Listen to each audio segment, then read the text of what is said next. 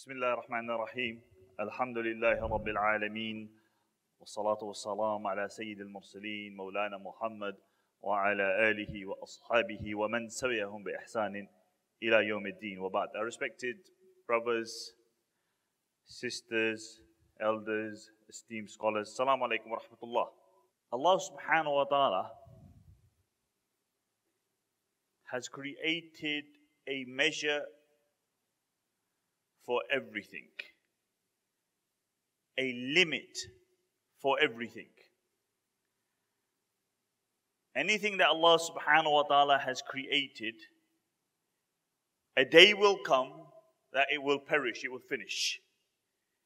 Anything which begins will end.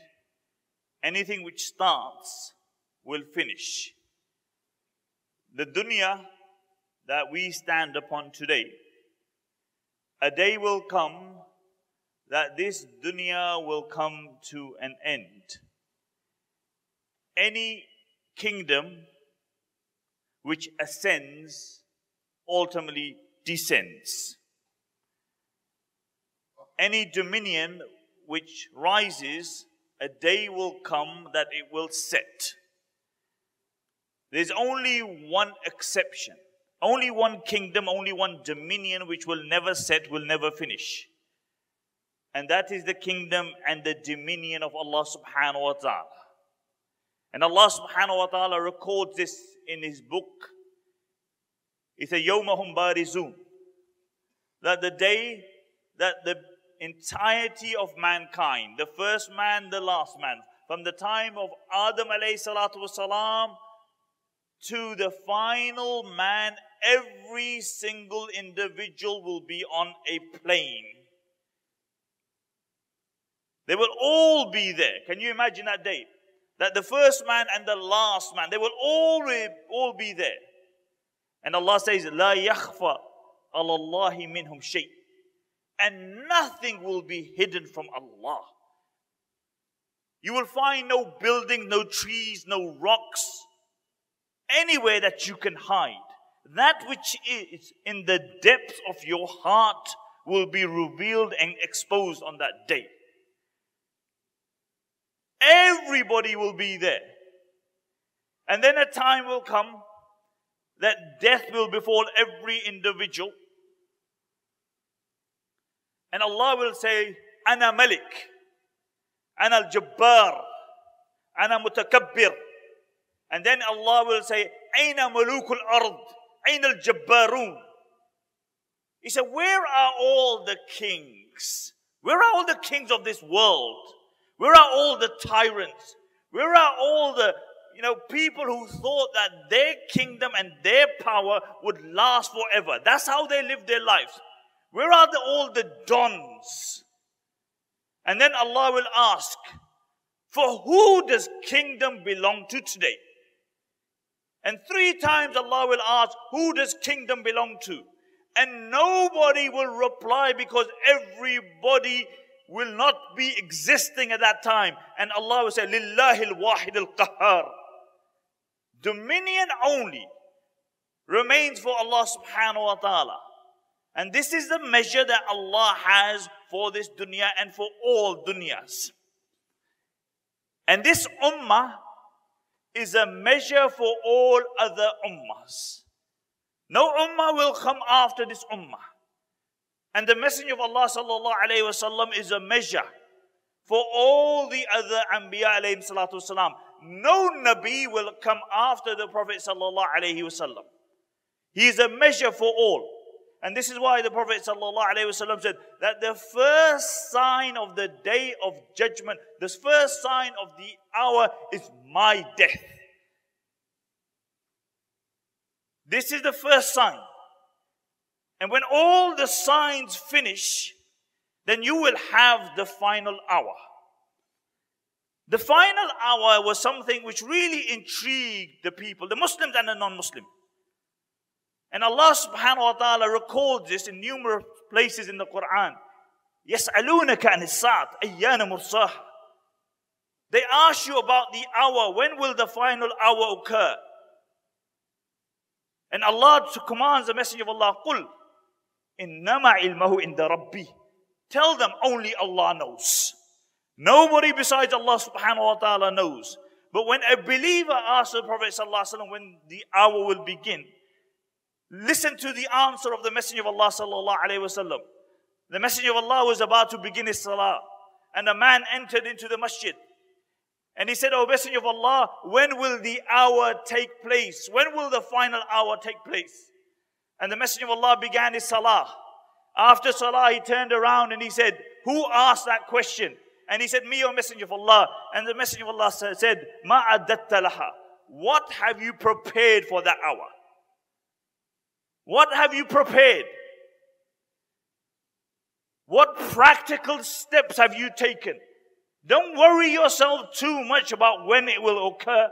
You know it will occur. What have you prepared? Get your priorities right. And the man said, "O Messenger of Allah, I don't have many salahs, I don't have many fasts, but one thing's for certain is that I love Allah and His Rasul." This doesn't mean that he didn't pray his salah. He prayed his salah. He fasted, but he did not fast like the other Sahaba did. And the Prophet ﷺ said, he said, "I don't have many salahs, I don't have many fasts, but one thing for certain, I love you and I love Allah." And the Messenger of Allah said, "Al-mar'u ma man ahab." You will be on the day of judgment with that person that you loved. That's who you will be with. And Anas ibn Malik radiyallahu anhu says, nothing was more pleasing to the Sahaba radiyallahu anhum than to know that in the hereafter iman, that to know that in the hereafter they would be with the Messenger of Allah sallallahu alaihi wasallam, because they loved the Messenger of Allah sallallahu alaihi wasallam. When it will occur, nobody knows, but Allah makes sure that it will occur. And again He mentioned in the Quran, "Iqtarabat as-sa'ah." The hour is close. It's very interesting that Allah uses, for those who know Arabic, uses iqtarabat. Iqtarabat is madi, it's past tense. Why would you use past tense for something which is gonna occur? Because the Arabs would use the past tense for that thing which there was no doubt that it would occur. Certainly that it would occur. And this is why the Messenger of Allah in another narration said, "I have been sent, and me and the hour are like this." This is how close that we are, me and the hour. This is how close we are. So, the hour will occur. Nobody knows when it will occur. But there is something that the Messenger of Allah did mention. And that is the signs of the hour. In the famous narration, Umar ibn Khattab radiyallahu anhu mentions that one day we were sitting with the Messenger of Allah in the masjid, and a man enters the masjid, very white clothes, black hair, but none of us recognized this man, meaning that he wasn't from Medina, otherwise we would have recognized him. But there was no signs on his clothes that he was a traveler. It was as though that he was from Medina, but we never recognized him. And he came to the Messenger of Allah sallallahu alaihi wasallam, and he sat next to the Prophet sallallahu alaihi wasallam, his knees touching the knees of the Messenger of Allah. And he said, "O Messenger of Allah," he said, "tell me about Islam. Tell me about Iman. Tell me about Ihsan." And the Messenger of Allah explains these things and he confirms them. He asks a question and then he confirms it. And Umar radiallahu anhu said, "I found this strange. You asking a question and then you are confirming it." And then he said to the Messenger of Allah, "Mata as-sa'ah?" When will the hour occur? And the Messenger of Allah said, "Mal mas'ulu anha bi'a'lama min as-sa'il." The one who's being asked knows no more than the one who is asking. You asking me, you don't know, nor do I. And then he said, "Akhbirni an amaratiha." Tell me about the signs of the final hour. And the Messenger of Allah said, "An talid al-amatu rabbataha, wa an tara al-hufatu al-uratu al-ala ri'asha yatatawaluna fil bunyan." And the Messenger of Allah mentioned some signs of the day. And then the man went away. And a little while later, the Messenger of Allah turned to Umar and he said, "Oh Umar, do you know who that man was?" That was Jibreel. He came to teach you about your deen.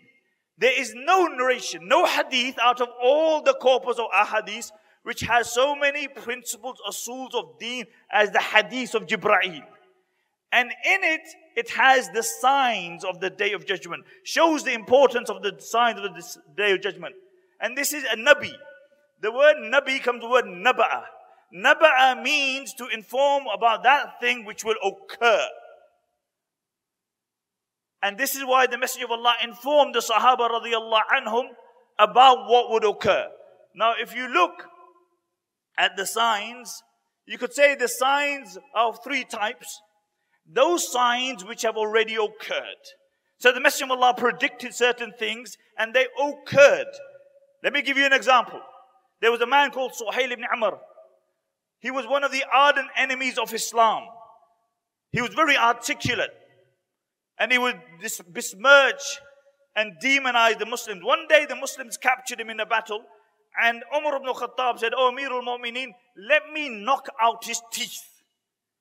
Because this man is very articulate. He's always demonizing the Muslims. Let me knock out his teeth. I'll knock out all his front teeth. And then when he speaks, his tongue would waggle like this. And people will laugh at him." And the Messenger of Allah said, "No." And then he said, "Oh Umar, maybe he will stand in a place one day that you will be proud of him." When the Messenger of Allah passed away, huge portions of the Arab Peninsula rebelled. Makkah was about to rebel. And Suhail ibn Amr at that time had become a Muslim radiyallahu anhu. And he stood up and he gave a speech because he was very articulate. And nobody in Makkah rebelled. And Umar was in Medina. So they informed Umar, they said, "This is what happened." And Umar stood up and he said, "I bear witness that there is no God but Allah. And I bear witness that Muhammad is the Messenger of Allah sallallahu alayhi wa sallam." There are other examples. The second type of example of the signs are those that the Messenger of Allah mentions which carry on. So the Messenger of Allah said that there will be earthquakes. So we have earthquakes all the time. The Messenger of Allah said there will be false prophets. You have false prophets. And the third are those which have not occurred, which will occur. Today I want to just speak about those which have actually occurred or occurring possibly in our time. That's what I want to speak about. If you look at the Quran uses language which the native Arabs at that place could relate to. So Allah subhanahu wa ta'ala, when He defines Jannah, Allah says, "Jannatin tajri min tahtiha al-anhar." Gardens beneath which rivers flow. Now, if you look at Malaysia, look at UK, you have gardens, plenty of greenery. You have plenty of rivers flowing. Why does Allah use this description? Jannatin tajri min tahtiha al-anhar. Because see, the Arabs lived in barren land, in dry, harsh weather. They had heard about gardens, they had heard about river flowing, and they dreamt about this, but they never experienced it. So when Allah defines for them, Jannatin tajri min tahtiha al-anhar, that Jannah will be plenty of water, plenty of greenery. This was something beloved to them. Even as far back as the time of Ibrahim alayhi salatu salam, when he brought his wife and his child to Mecca, Allah says about the land, غَيْرَ ذِي زَرْعٍ, total barren, no vegetation, nothing at all. But the amazing thing is that the Messenger of Allah sallallahu alayhi wa sallam said in a hadith, he said, "The hour will not be established حَتَّى تَعُودَ أَرْضُ الْعَرَبِ مُرُوجًا وَأَنْهَارًا." That the hour will not be established until the land of the Arabs returns to being green and lush and plenty of rivers. This is one of the signs of the Day of Judgment. That the Arab land, Saudi and all these land the hour will not be established until it will return, be green, lush and plenty of rivers. Now how did the Messenger of Allah sallallahu alaihi wasallam know this? Today, research has shown, Michael Petrogalia of Oxford University has mentioned, he's a professor in Oxford University in evolution and prehistory.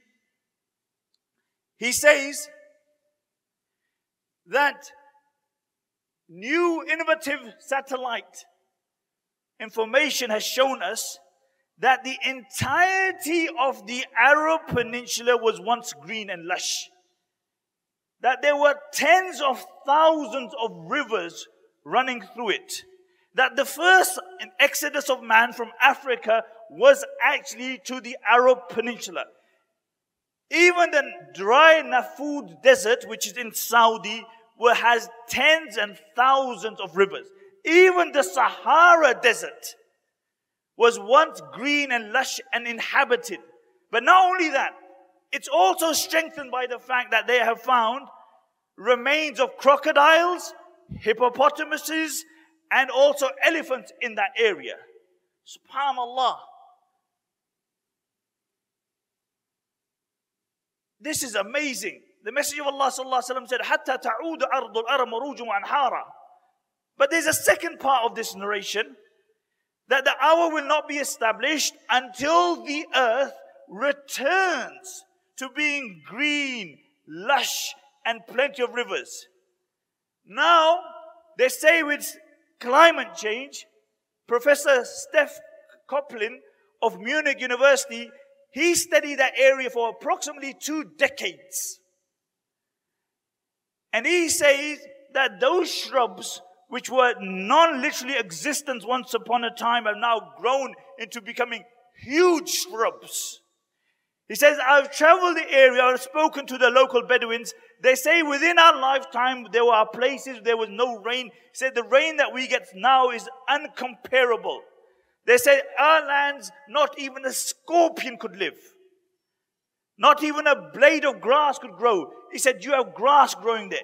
This is subhanallah. And I was reading upon this, and many of the analysts say that there's a strong possibility that that part of the world will become green and lush again. How did he know this? Because he was inspired by Allah subhanahu wa ta'ala. And this is within our lifetime, you see this. Let me keep you in that part of the world. The Messenger of Allah sallallahu alaihi wasallam said, "La taqumu sa'ah hatta tazul al-jibal an wa'atiniha." That the hour will not be established until the mountains are moved from their place. When the Messenger of Allah said this, the Arabs couldn't believe that mountains could move from their place. And they said, you sure that these mountains could move from their place? And Allah recalls in the Quran, يَسْأَلُونَكَ عَنِ الْجِبَالِ. They asked you about the mountains. Which mountains were they speaking about? They weren't speaking about Everest. They had never seen Everest. Everest is 8 kilometers high. And you know how far is entrenched into the earth? 150 kilometers in the earth. They were speaking about those small mountains around Mecca. They were saying, you're telling us that these mountains will disappear one day? They couldn't believe this. But subhanAllah, you look now, those mountains, when the angel Jibreel alayhi salatu wasalam came to the Prophet sallallahu alaihi wasallam, and he said, O Messenger of Allah, if you wish, I will command the angel which controls the mountains to turn these mountains gold for you. Do you wish this? The Messenger of Allah sallallahu alaihi wasallam declined the offer. He said, no, thank you. Where are those mountains now? They're gone. They're gone.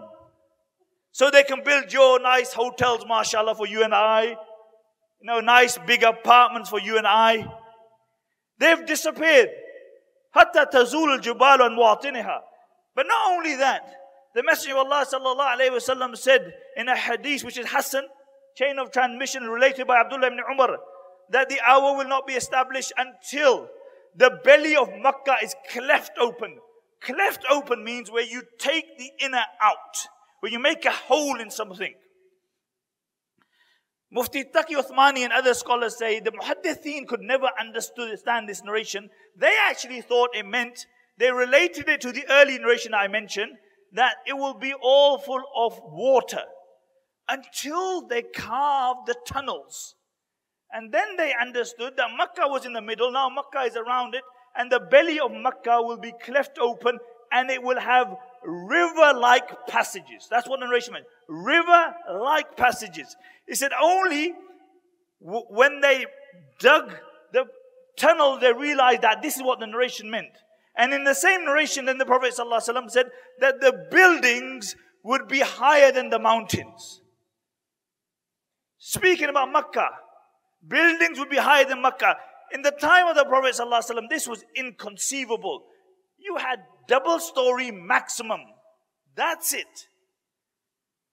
The buildings will be taller than the mountains. You look at, subhanallah, Makkah now has the biggest, the tallest clock tower in the world. Nothing compares with it. Have you seen that monstrosity? You know, we call it the father of Big Ben. You know, in London we have Big Ben. This is Abu Big Ben. And you look at it, subhanallah. And right at the end of that narration, the Prophet ﷺ said, then أَظَلَّتِ السَّاعَةِ, the hour is close. You can actually interpret this into two meanings. The word أَظَلَّت comes from the word dhillun. It means shade and shadow. The word sa'a in the Arabic means clock, watch, the final hour. You could say al-dhallati sa'a actually means that the clock tower, if you take a literal meaning, that the clock tower will shade the Kaaba. Or you can have a metaphorical meaning that the hour is close. But it doesn't just stop there. It doesn't stop there.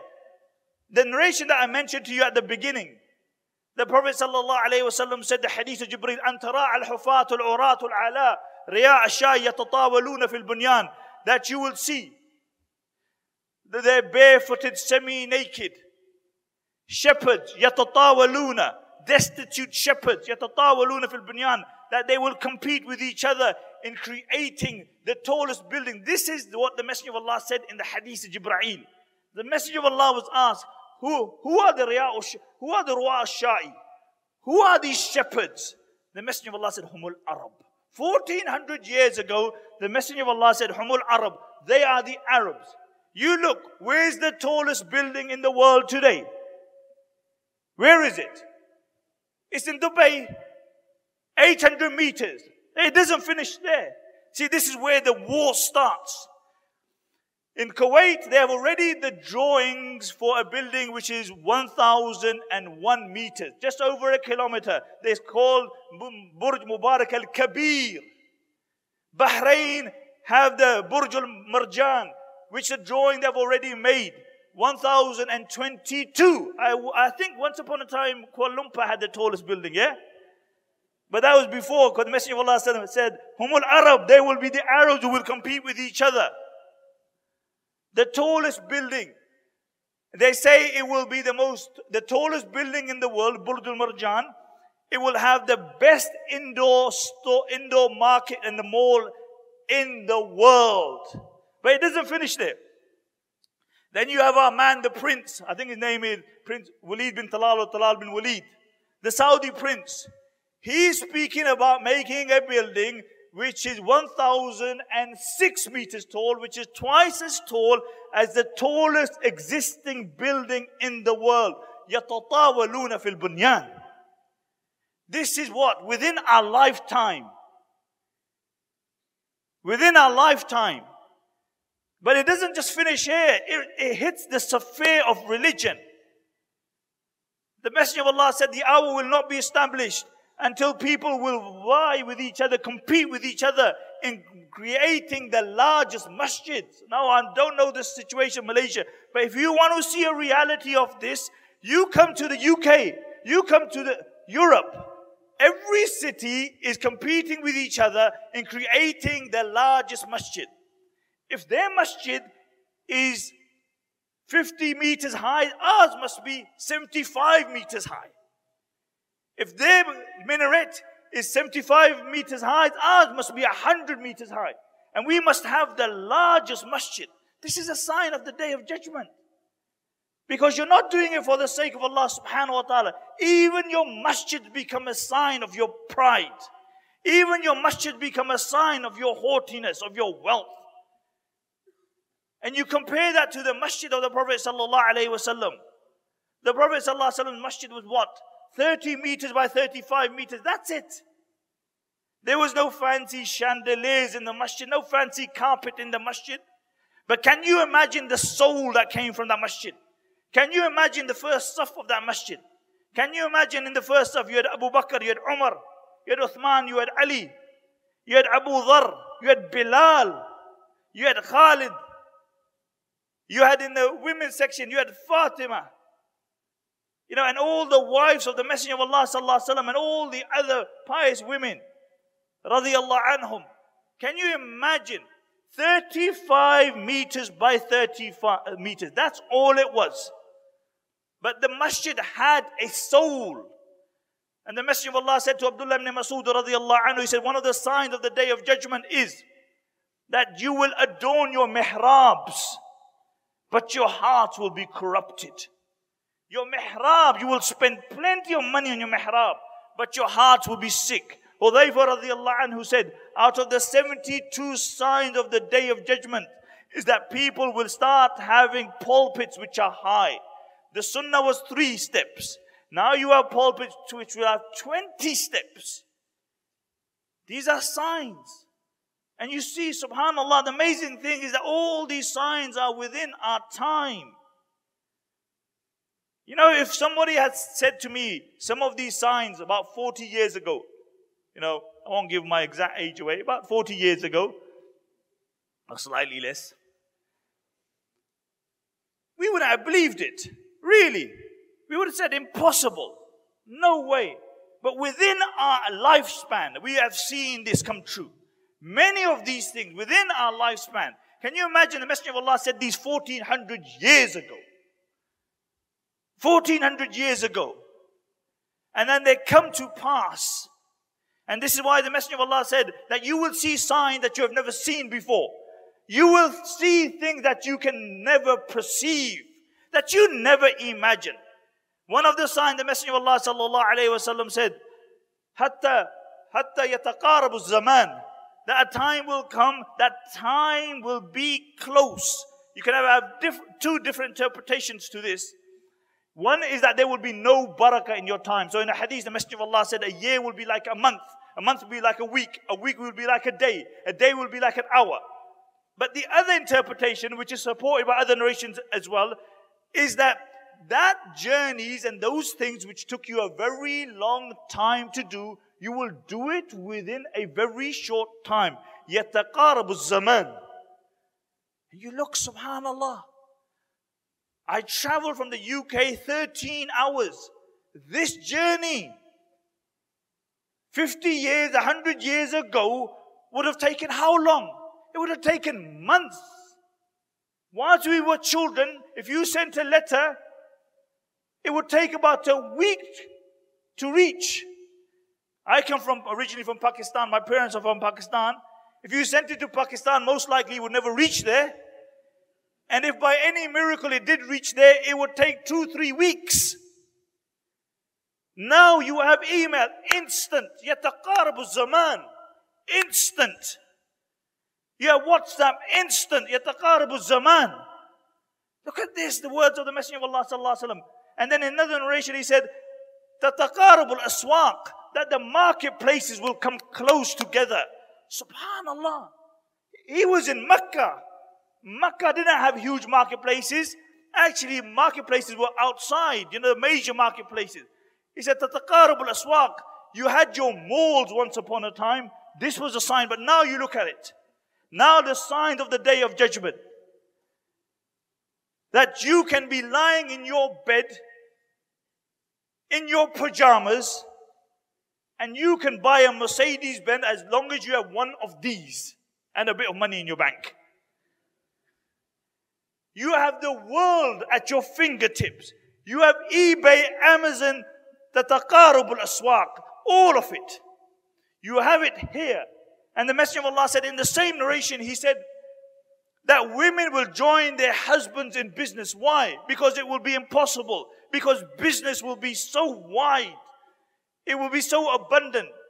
But one of the consequences of that is that when the husband and the wife, everybody works, they have no time for the children because the dunya is their pursuit. They are running after the dunya. All these signs and many other signs are a sign of the day. And really, if you look at it, these are the signs which are bringing close the promise of shaitan. Shaitan promised Allah subhanahu wa ta'ala 4 things. لَأُضِلَّنَّهُمْ, I will lead them astray. He said, I promise you, I will lead them astray. The Messenger of Allah sallallahu alayhi wa sallam was once sitting with the Sahaba radiallahu anhum, and he drew a line. He drew a line like this. And he said, this is Siratul Mustaqim. And then he drew another line like this, outside from Siratul Mustaqim. He said, these are lines which upon shaitan is sitting. He's waiting for man to take man away from the Siratul Mustaqim. لَأُضِلَّنَّهُمْ. If you look at the vast majority of humanity, the vast majority of humanity have become servants of shaitan rather than the servants of Rahman. Then the second, وَلَأُمَنِّيَنَّهُمْ, I will give them unto their false passions and their desires. You look, subhanallah, the dunya.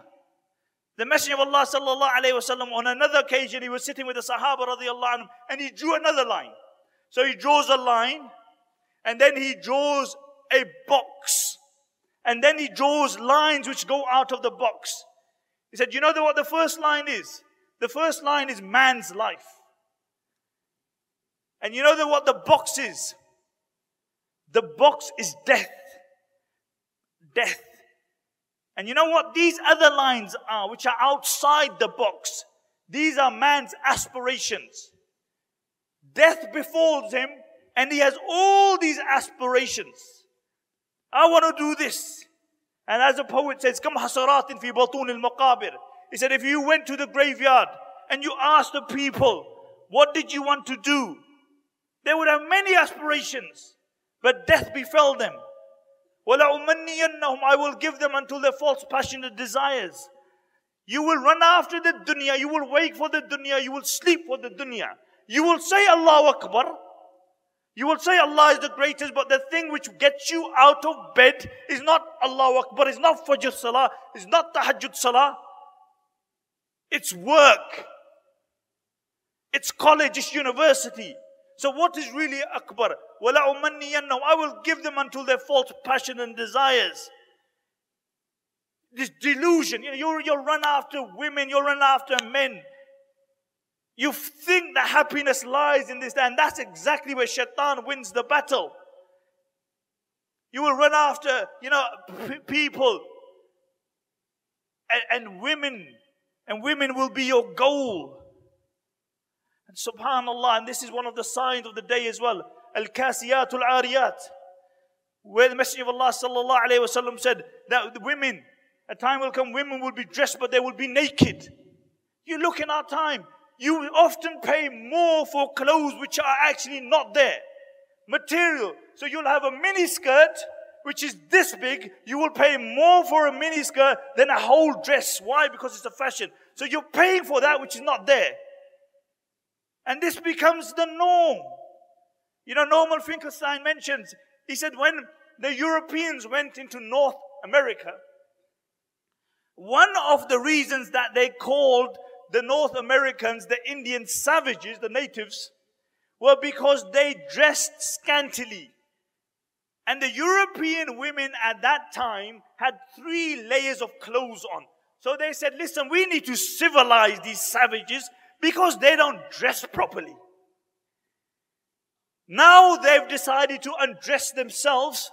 Now they look to the east and they see the Muslim women and they say, we need to civilize these people because these savages are backwards.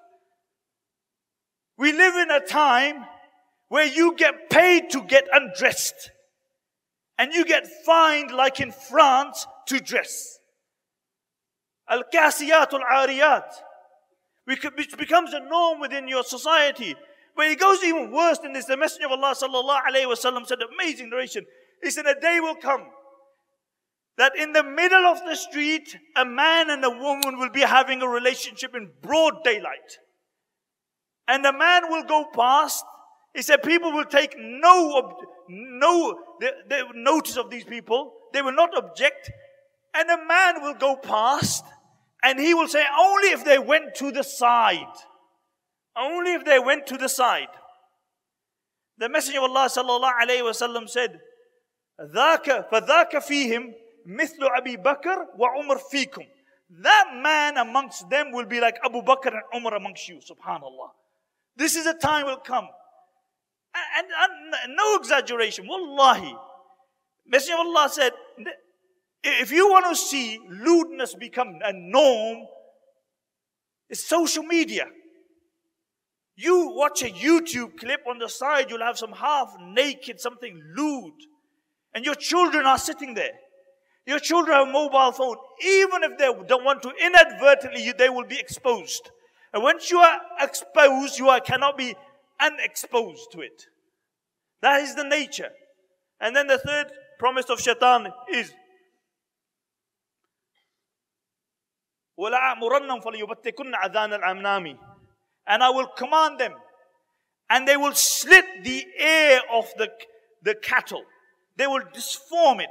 What the Arabs used to do was that they would disform, they would make a slit, and they would let the animal bleed to death on the name of their idols. Some of the Mufassirin say that interpretation also of this is that people will disfigure the perfect creation of Allah subhanahu wa ta'ala. Allahu Akbar. Subhanallah, we live in a consumer society today. They are making featherless chickens so they don't have to skin them. We have people playing God. But worse than that is when man does not like the way he's created. Allah creates you in a certain manner and you don't like the way you're created. Why? Because norms of beauty are set by celebrities and stars. So a time comes that you don't like the color of your skin because stars don't look like you. You don't like the way you look. And what happens? Eventually many people end up with a thing called BDD. Which is body dysmorphic disorder. Body dysmorphic disorder is where you don't like the way you actually look. In the West, they say about 2% of people suffer from this. Whilst we are actually speaking now, there will be people standing in the mirror, and then these people stand for average, for hours in front of the mirror, and they don't like themselves. They cut their faces. Extreme examples are people beating their face with hammers. Why? Because they've shown you celebrities are of this color, they look like this. So what happens? You end up with BDD. You end up addicted to plastic surgery. Plastic surgery is actually an addiction. Like alcohol. People suffer from it. They'll have their nose done and then they're still not happy with their nose. They'll have their ears done and still not happy with their... Over 80% of people who have plastic surgery are never happy with what they've had. But we also are a cause of this illness. Why? Because we suffer from a disease called lookism. Have you ever heard of lookism? How many people ever heard of lookism? Lookism, according to many analysts, is like sexism and racism. You know, when you look at a person and you judge him by the way he looks, you come to the conclusion, he's not light enough. He's not dark enough. He's not muscular enough. You know, her shape isn't right. What are you saying? Have you ever thought about what you're saying?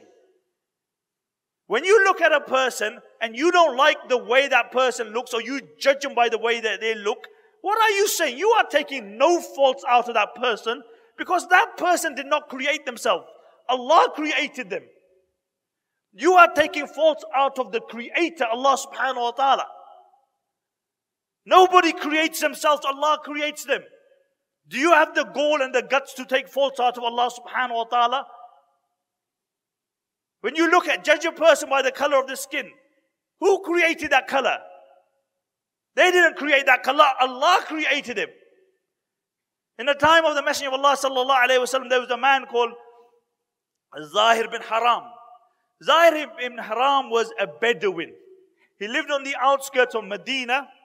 He was a true Bedouin. His clothes were like Bedouins, you know, he never had nice clothes on. They say his physical features were not very beautiful either.